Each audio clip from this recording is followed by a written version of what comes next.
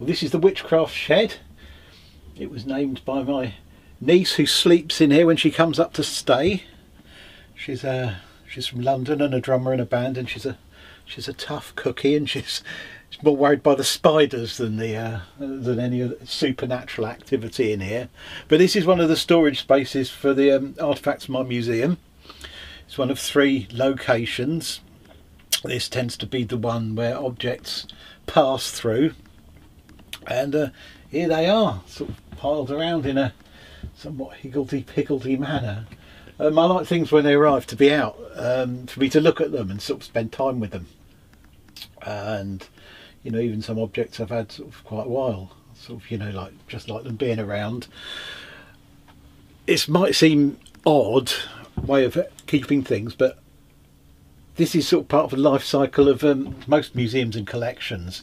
Most things that you see underneath the glass cabinets spend some time of their life in storage in places like this. They might be in temperature controlled warehouses, or they might be in people's back rooms or sheds, but you know, sometimes in an artefact's life they'll sort of spend in places like this. And it's quite funny looking at them, seeing them out of context. It gives them a whole different life.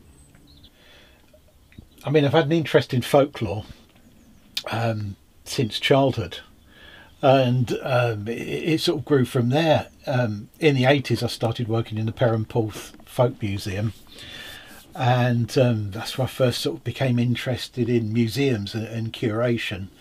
In the mid-90s I got involved in the Museum of Witchcraft up in Boscastle, and was involved there for many years, written several books on the subject. And so I've spent a lot of my life you know, looking at artefacts, and I've always kept my eyes open for artefacts, because the interesting thing about artefacts is they only become interesting and they only become of value when they come into the context of a collection. Because artefacts are little frozen stories, little embodiments of stories, and in a way, as a curator, it's your job to bring out that story. So a lot of these objects you see around are things that are just lying around, and it takes a curator's eye to sort of draw out the story from them. Okay, as an example is, look, from a charity shop the other week I saw this. It's just like a tea towel sort of thing, but it's got a curse on it. Gardener's curse. This is like a commercially produced tea towel with a curse on it.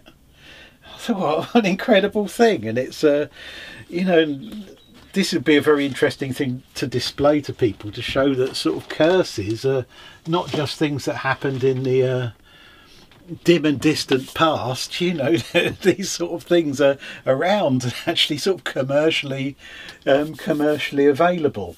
Oh, something I'm very much looking forward to getting out the museum that never had a chance to come out before was this object here. Is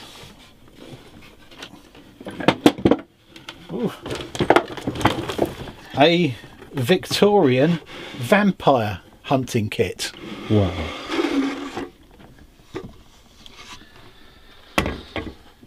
So what have we got inside there? So in here we've got a mallet with a cross, stakes,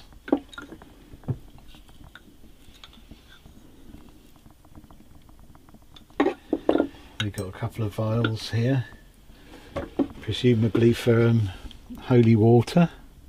In here we have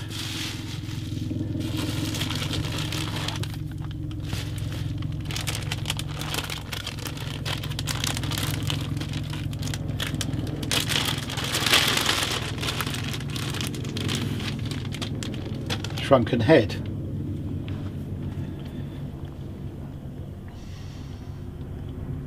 So, I mean, most people wouldn't have a shed full of such magical objects. Is there anything unusual that happens in this shed that could be put down to what its contents? Yes, is the short answer. Yeah, sometimes objects do move around, and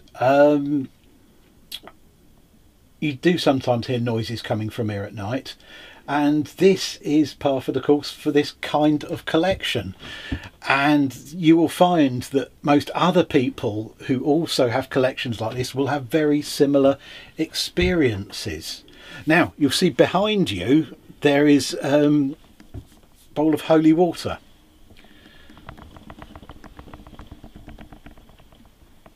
Yep, just on the entrance to the shed, right, there, yeah. Just on the entrance to the shed. And this is collected from various holy wells all around Cornwall. And every collection has its own set of contingencies you have to deal with, and this kind of collection also has its own kind of contingencies. And this is the sort of thing you have to, be aware of. So it's very handy to have some holy water to hand. Essentially your smoke alarm, is it? Exactly. It's like a smoke alarm. For most of the time, all of this stuff is sat here in your shed with hardly anyone seeing it. But the hope is that people will. You want people to see all of your collection, don't you? Absolutely. Yes. Well, last summer I ran a pop-up museum underneath the Cornish Bank in the middle of Falmouth, and as from this Easter I will be opening a museum in the old High Street in Falmouth called with the Pistry Cabinet of Magic and Folklore, in which hopefully I shall be having a permanent exhibition which will include a library and my whole collection as well. Once you've got the museum up and going, and the majority of the contents of the shed are on display to the public, what are you going to use your shed for? That's a very good question. Tools, garden tools, I think are going to move. No, there's always going to be a place for the Witchcraft Shed, I think, because there's always going to be objects coming and going, and this is like a sort of a transient waiting room for artefacts.